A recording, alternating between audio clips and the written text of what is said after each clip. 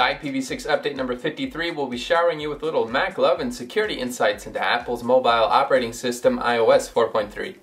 iOS is the Darwin-based Linux-like operating system used for the iPhone, iPod Touch, iPad, and Apple TV. Version 1.0 of iOS was first released in 2007 and was most recently followed up with version 4.3, released just March 9th of this year. If you wander over to support.apple.com, you can find out more about the security content of the new release. That's what we're going to be focusing on, given that iOS has been IPv6 ready since version 4.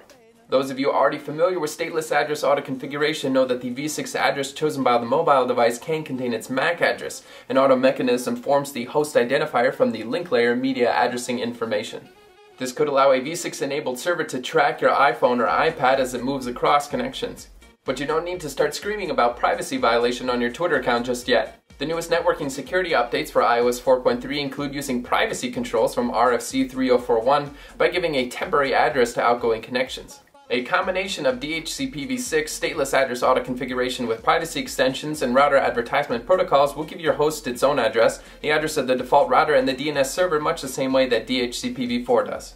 There are still 1,000 ways to have your privacy compromised online, but using an iPhone over IPv6 is no longer one of them.